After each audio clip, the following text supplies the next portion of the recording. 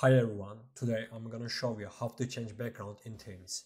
Before moving on to the video, don't forget to leave a like. Changing background in Teams is actually a very easy thing to do.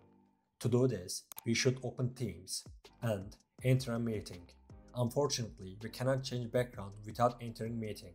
After opening Teams, click on Meet Now and start a meeting. As you can see, my background is different. Now, I'm gonna show you how you can do it too. To change your background, click on More and open Background Effects. Here, there are a few options that Teams offer us. You can also just choose Blur Effect. To demonstrate, I will pick a Teams background option. After choosing background, click on Apply. This is how it's look. I don't know your opinions on the backgrounds that Teams offers, but I personally don't like it. The good thing is that we can add backgrounds we want. To do this, scroll up and click on Add New. Here, Teams inform us about image size. After clicking Add New, select the background you want to add. If you don't have a background, just open your browser.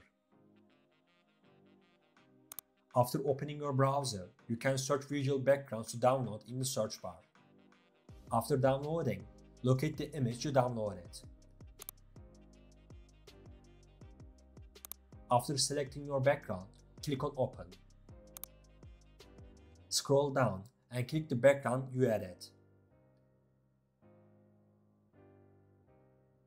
To change your background, click on Apply.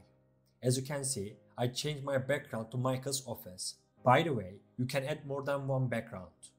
Click on Add New again and add your other backgrounds as well.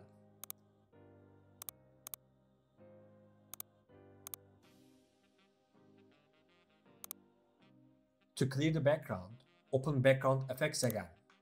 After opening Background Effects, select None and click on Apply.